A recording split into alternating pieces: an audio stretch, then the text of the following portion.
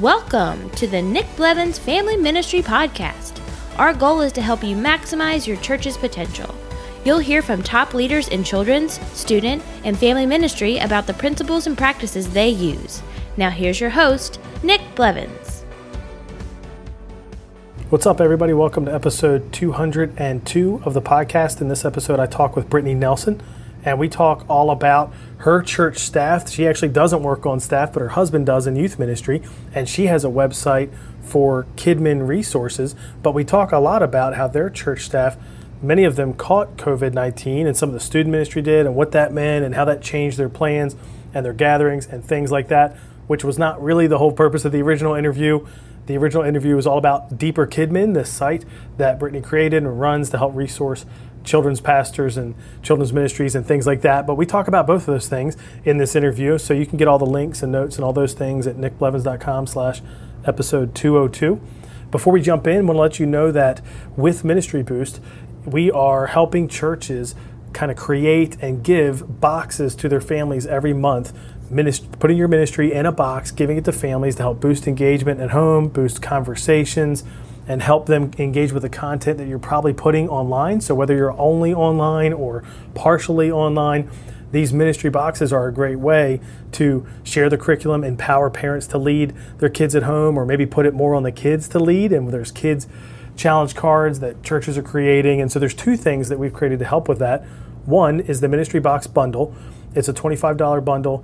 You can pre-order it now. It'll release next week if you're listening to this podcast when it comes out. And that includes all the templates and box designs and activity card templates and email scripts and communication scripts and processes that you can take and adjust to do this in your ministry.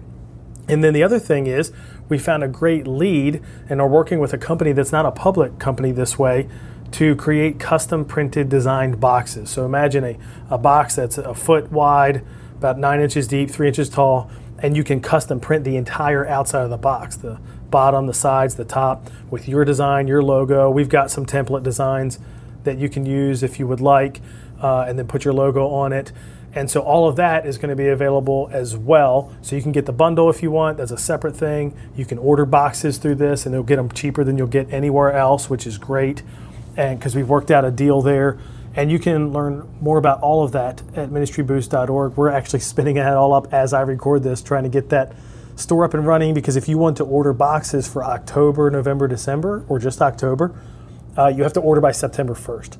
So if you want to act on this and get in on it, you'll have to move fast. Make sure you check out ministryboost.org. Join the Ministry Boost Facebook group. That's another place where we're communicating about it. And things are happening fast, so even if you get there and there's nothing there, keep an eye out. It'll be there soon. But just want to give you a heads up about that in case you want to get in and create boxes that you're going to send to your families. My church we're doing a bag the first month, and then we're going to be doing the custom design box after that, and so we're really excited about that. But enough about that. Let's jump into this conversation with Brittany Nelson about how her church staff navigated the COVID-19 and a few of them catching that, as well as Deeper Kidmin and how she resources kids pastors. Today I'm talking with Brittany Nelson. Welcome to the podcast, Brittany. Hey, Nick. Thanks for having me. You bet. As we get started here, tell us about yourself, your family, your church, a little overview of Deeper Kidmin. Kind of give us a picture. Yeah, so my name is Brittany Nelson. I work at a church just northeast of Atlanta. We're about 45 minutes, an hour outside of the city, Celebration Church. My husband is the youth pastor there, and I am on staff in an administrative role. So I help with social media, I help with sermon research, I do some volunteer coordination for our Sunday morning services, and we have been there for about 2 years now. We also have our brand new parents. We had our first baby girl back in February. And so we are learning what it looks like to be a ministry family, which is really fun. We have done ministry as a couple for so long. And so we're really excited now to do ministry as a family, even though in the midst of all this COVID stuff, there's not a whole lot that we've been able to do in person. So that's a little bit about our family. And then in addition to working on staff and volunteering with the children and youth ministry, I also run Deeper Kidmin, which is a children's ministry resource website. It's kind of like Teachers Pay Teachers, where there are leaders from all over the country who are submitting resources and lesson plans and games and event ideas that they've created for their ministry. And they are sharing them through Deeper Kidmin. And so it's really awesome. It's been so much fun to be part of Deeper Kidmin and to get it started, get it going, and see how it's grown, and just to see all the creative ideas that leaders have. I'm really excited and thankful that I get to share what people create for their ministries that help them serve kids and lead families. So, and I want to talk more about that. We'll save that part for the end, and we'll start with kind of the journey your church has been on the last number of months. Very similar in many ways to a lot of churches, but you've got some unique parts of that story. And I'd love to just start with what did it look like when you made the shift online back in March for kids ministry and student ministry? What did you all do? Sure. So for youth ministry, I'm really familiar with that since my husband's the one in charge of it. He started kind of like an online Bible study. So he used Google Sites to create a Bible study around the book of John. And each week it would have a couple of questions. It would have scripture passages from the book of John to read. And then he, I think, linked a few worship songs that he was listening to or that he thought went well with the teaching for that day. And then once a week he would Zoom with students to talk about the Bible study. So that was one of the things that he did. And he did his programming for middle school and high school on Zoom as well. So Sunday nights is when we have high school. And so he would do that and play games and still give talks and then break out into small groups. And he did the same thing with our middle schoolers on Wednesday nights.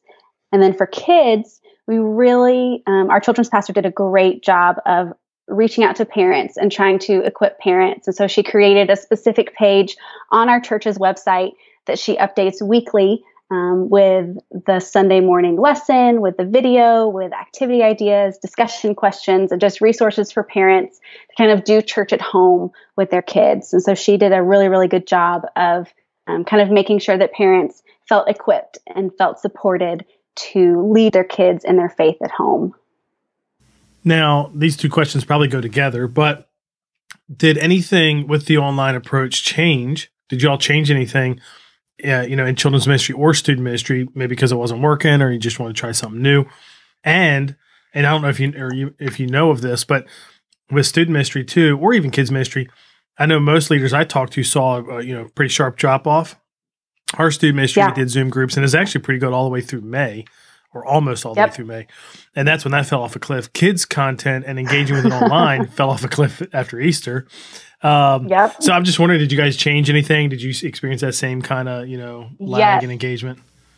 Yes, we definitely did. I think by the end of the school year, students and parents alike were kind of zoomed out and we're just, done with Zoom between school and church opportunities. And so, my husband pulled back on the Zoom meetings and more had like Zoom hangouts, I guess, or like tried to use things like Jackbox or Netflix watch parties and play games online with students. Or he just recently last week had a Mario Kart party with students online with the Nintendo Switch. And so just finding different ways, kind of pulling back a little bit on some of the more maybe like biblical teaching side of things and really focusing on fellowship and just trying to find ways to give students the opportunity to interact and to connect with the friends that they haven't seen in a while.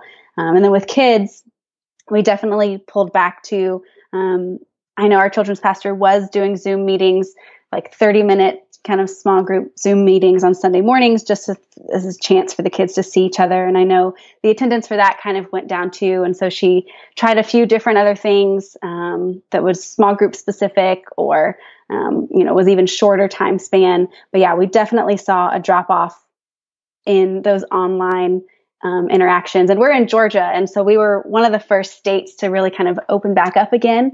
And so even in May, we started having some social distance events, whether with youth or kids. And our first outdoor service that we gathered back in person together was May 31st. And so we kind of started dipping our toes back into the in-person stuff at the end of May, beginning of June. Yeah. And I know a number of churches that did, right around that time frame. A lot of them were like yours in areas where, cases hadn't been high and different things like that. And then you you met in person again, I'm assuming inside the building, late June. Is that right? Yes. So June 21st was our very first in-person service. We were back inside the building. We were so excited to be back. There were lots of people that were excited to be back too. And we have 3 services on a Sunday morning, a 9, 10, and 11. Our 9 and 11 o'clock services are contemporary, and 10 o'clock is traditional. And so it was an exciting Sunday. It was Father's Day. It was also actually the day that we dedicated our daughter. So it was a big day That's in awesome. our house as well. So that was really fun. But that was our first Sunday service in person, indoors. And yeah, we had to figure out what that was going to look like. And there were lots of discussion around protocols and hand sanitizer and, and masks and all that kind of stuff. Yeah, I'd love to hear some of it. Like, what were some of the things you did differently? And of course, most of the listeners are leading children's ministry or student ministry, to open. What was different? Sure. Yeah. So that first Sunday, we didn't have children yet, but we did have youth. And so we had my husband just set up chairs in the room that he uses for youth on Sunday mornings, and put chairs 6 feet apart and encouraged the kids to social distance as much as possible. Students aren't so great at social distancing. I'm sure the people who are listening know and understand that very well. And it was surprising too. I think because we sent out before the services, kind of like an RSVP system. We didn't require an RSVP or a registration to attend, but just so that we could, as a staff, kind of get a head count of what was going to be happening, and how many people were going to be coming. And I think he got a response of like, oh, there'll be 20 students who come to Sunday morning. We're like, okay, like that's a good size. That's a good number. We can handle that. We can stay 6 feet apart in that room. And then that morning he ended up having 36, which was great. It was so much fun to see all those students again, but he kept having to pull out chairs and be like, well, okay, maybe scoot a little bit closer, but don't touch each other, don't breathe on each other. And so it was fun to see all them together and to get them back. And then when we started with children's ministry, it was shortly after that, but we just started it at our 9 o'clock service. So there was only the 9 o'clock service offered children's ministry. The other services did not. And then we also did only elementary. We just didn't have the volunteers. We couldn't think of a way to social distance with babies and preschoolers. It just wasn't going to be safe for the kids or the volunteers based on the data and the science at the time. And so we opened up with just elementary, and just at one service. Do you feel like families showed up with their young kids in service? No. I didn't think so, but I was wondering. We had very few families with kids show up, and then I think we were the only ones there with a baby. I was going to say, did you show up with your daughter? Yeah. Yeah. So we showed up with our daughter. She sat through the beginning of the service, and then we dedicated her. And then I sat out in the lobby and watched the service from the lobby after that. But otherwise, no, all our families with young kids stayed home and watched the service online. Mm-hmm. Now, I feel like we've buried the lead, because a big part of the story here is that some of your staff, including your husband, tested positive for COVID-19. So then you had to shut things down. So walk us through a little bit of that. Like, and from our conversation before, it sounds like the testing caught it more than symptoms caught it. But I don't know if that was true for the whole staff. But what happened there? And even right now, you're not gathering. So walk us through that.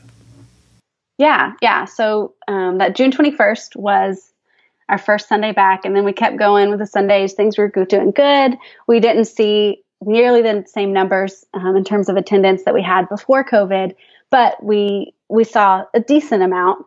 And then my husband was planning a beach trip, so he was going to take a group of our high school students to the beach in the middle of July. Actually, just last week, the 13th through the 17th are the dates that are still on my calendar. It's so sad, but he was supposed to take students there. It was the last thing, that hadn't gotten canceled, and he rented a house on the beach and had all the talks written, and was super excited. The students were pumped. And as we got closer and closer to the date, the numbers in our area just kept rising and kept rising and kept rising. And so he just the week before, sent out an email to the parents that said, hey, I'm not requiring it, but I'm strongly recommending go get a COVID test, just so, we can go with a clear conscience. And when we get there, we're going to be quarantined together. We're not going to go out anywhere. We're not doing anything. But we are going to be living together. And so he was very transparent and said, when we go on this beach trip, there's not going to be social distancing involved because we're all going to be living in this one giant house. And so since he asked families to go get tested and students, he's like, well, I better go get tested too. And so he went and got tested, but had no symptoms, like no other reason that he would have gotten tested other than the fact that he asked families to. And so he got tested on a Monday evening, and then we got his results on Thursday that he had tested positive. And so that was 4 or 5 days before we were supposed to leave for the trip. And so, of course, that Thursday was a rough night in terms of, having to let the students know, let the parents know. We tried to come up with a way to make the trip still happen of, maybe if our volunteer leaders feel comfortable, leading and taking the students, then Ryan can just zoom in to teach the lessons, or if other parents are willing to jump on board as leaders too. But the more that we talked with our senior pastor and a few of our key parents and volunteers, we just realized it wouldn't be wise to move forward with the trip.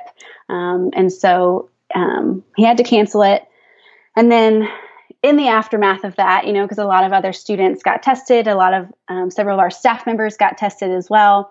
And so through that, we had 3 staff members total who tested positive, and there are about 7 or 8 people on our staff. And then several of our students tested positive as well. From what we've known so far, almost all of them were asymptomatic. There was one that has had some breathing problems or chest tightness. But for the most part, everyone in our group was asymptomatic that we know of so far. And so we shut down services for that Sunday, July 12th and July 19th, because half the staff was quarantined and the entire worship team had been exposed. And so they were quarantining as they were waiting on their test results too. And so we stopped in-person services again after just 3 weeks of being back. And closed down services again as kind of waited to see what would happen with the staff. And of course, we had a group chat with our staff, and people are texting in, oh, mine tested negative. I'm part of the special club, or, oh, mine's positive.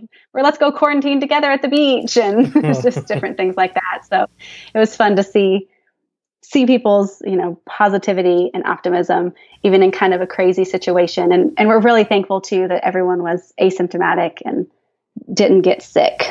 Yeah. Cause a lot of, that's not the story for a lot of folks. There was that, I don't know where this church was, but that larger church where half the staff caught it. And I think their story too was that maybe one person had gone to the hospital, but even that wasn't that bad. But I would say they weren't asymptomatic. A bunch of them had the symptoms, had the, deal with that part of it. Yeah. And of course we all know there's much, much worse too. I'd love to ask about once you knew, you communicate about that student trip, but then you stopped services in person. Did you the questions that everybody's asking is, what was the plan look like? How'd you communicate? Did you talk contact tracing? Was it as simple as, hey, some people on staff and have tested positive, or, you know what I mean? Like, how detailed did you get? Other people, obviously, You were saying in the church tested positive too, but what did that communication look like? Sure. So once we found out that 2 or 3 of the staff members had tested positive, then, our communications director and our senior pastor were hard at work kind of drafting the communications that would go out pretty quickly with details about that. And it started out as just an email. And so an email went out to the entire church that just said, hey, 2 of our staff members have, because at this point we only knew of 2, 2 of our staff members have tested positive. Out of an abundance of safety, we're going to suspend in-person services for the next 2 Sundays while the staff quarantines, and we'll let you know future details and things like that. And then we also our pastor recorded a quick video, just 1 to 2 minutes, that we could include with the email and also post on social media. And And those were kind of the two biggest things that we did. And then, of course, we fielded a lot of questions through phone calls and stuff at the church or emails back and forth. But we didn't do any sort of contact tracing or anything like that. Yeah, and you aren't meeting now through, would you say September? Yeah, so just this week, actually, Tuesday at staff meeting, July 21st, we met and said, okay, well, now what do? Do we move forward? And our pastor, senior pastor, kind of had everyone on the staff go around and say, well, what do you think? What do you think? What do you think? And so we all shared, and almost everyone on staff kind of agreed that, hey, maybe, numbers are continuing to rise in our area. We're actually just down the street from a pretty big hospital. And so great resource there to be able to connect with them. And they're urging churches in our area to not gather in large groups. And so we have their source of wisdom as well as communicating with a lot of other leaders too. And so, yeah, our staff just said, hey, this is what we think. Probably need to step back. We're not sure what that timeline looks like, but we think we need to step back. And our senior pastor agreed. And just from a lot of the feedback that he had gotten from his advisory team and a committee that he's got, put together that has helped us with a lot of these decisions through the whole season of COVID. And so we have decided to continue suspending in-person services until after Labor Day. And at that point, we will reevaluate again. We're not quite ready to say, we're going to start services again, because what if things, hopefully they don't, but what if things get even worse, between now and then. And so that's just kind of our next checkpoint is after Labor Day. So we are back to online only, and trying to come up with creative ways to do ministry and to connect with people in small groups or in small gatherings, and then online as well. Yeah. Well, I want to shift gears and talk about Deeper Kidmin, like we talked about in the beginning there, and you talked about it. It's like a little bit of it, like a teachers pay teachers. My impression too, just from watching you share that stuff and talk about it on social media, it seems like you love that. Like there's something you just love creating those resources. Yeah. So tell us a little bit more specifically about the site and like what's on there, and how people can also contribute to it and things like that. Sure. So Deeper Kidmin started when I felt God calling me to kind of shift my ministry focus. So I was a children's pastor, full-time children's pastor for 5 years at the same church that my husband was at as a youth pastor.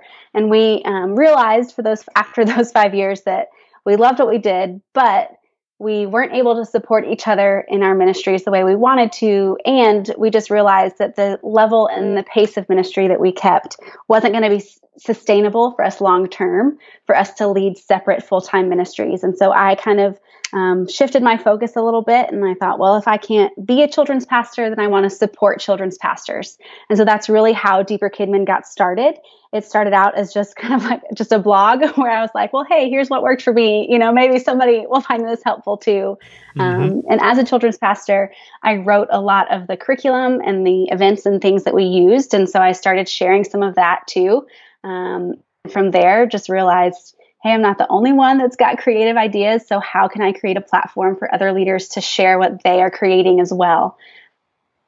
And so that's really how the marketplace on Deeper Kidmin got started. And it's been a blast. It's a lot of fun. I still get to blog and write about things and write about experiences and what's happening in children's ministry. But I also really love being able to share resources and show off what people are creating. Every Friday, we give away a free download to use in children's ministry, whether it's a volunteer appreciation printable or a planner, a prayer guide, an event idea, a game idea, just kind of, it varies week to week. But I love being able to give away creative ideas and kind of spark that innovation in children's ministry. Yeah. What are some, you have games, you have curriculum, you have like volunteer type resources. Tell us a little bit about the different kinds of things that are on there, both that you create and others. Sure. So, we have everything. When people say, well, what kind of resources do you have on Deeper Kidmin? I say, if it's a resource that can help a children's pastor be more successful in leadership and life and ministry, then it's something that we want to share. And so we have things from a volunteer training event to like 4-week Christmas curriculums to Easter lessons to an Easter escape room. We've got lots of on-screen games. So whether you're playing in person and your kids can't touch each other, because you've got to be social distanced, or you're playing on Zoom, games that work for both of those settings. It's been really fun in this season. Well, I say fun. It's been a little taxing too, to try to figure out, just like everyone else, what's going to work, what's not going to work, but trying to come out with resources that are helpful to families and leaders in this season specifically. And so we just released a brand new back to school prayer journal for kids. And so you can share it with your parents and they can print it off, or you can print it off for them, but it's black and white, so it won't take up too much printer ink. But it's just a 7-day prayer journal that guides kids through specific prayer prompts for the beginning of school.